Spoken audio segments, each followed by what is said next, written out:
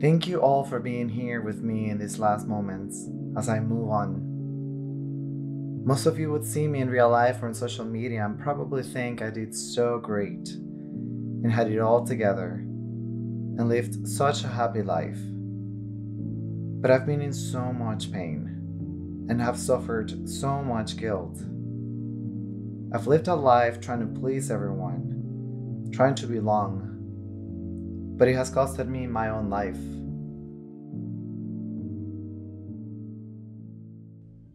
I lived my life enslaved by emotions and thoughts that kept me from enjoying my life. I identified myself in ways that kept me down, and I kept trying to fit in and be who I thought I needed to be loved and accepted. And I sacrificed myself, my own voice, my own light.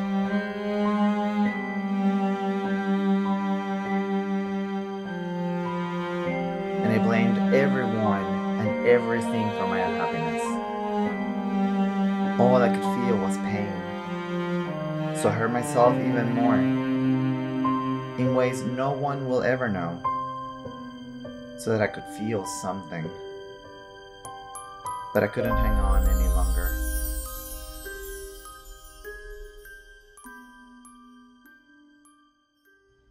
So I let it all go. I grieved the death of myself, that old version of me.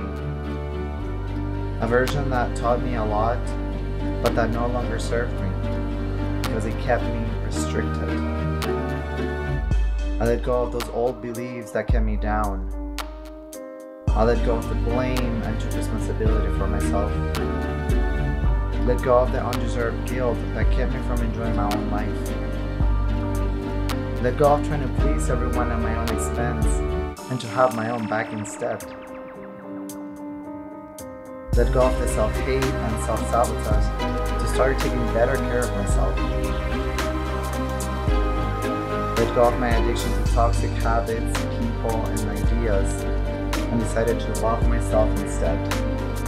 I realized every day there's an opportunity to allow yourself to be transformed. To shed all skins and all ways you would identify with that are hurting you and limiting you. You can give yourself permission to let go and to welcome acceptance, compassion, and appreciation for yourself and everyone around you.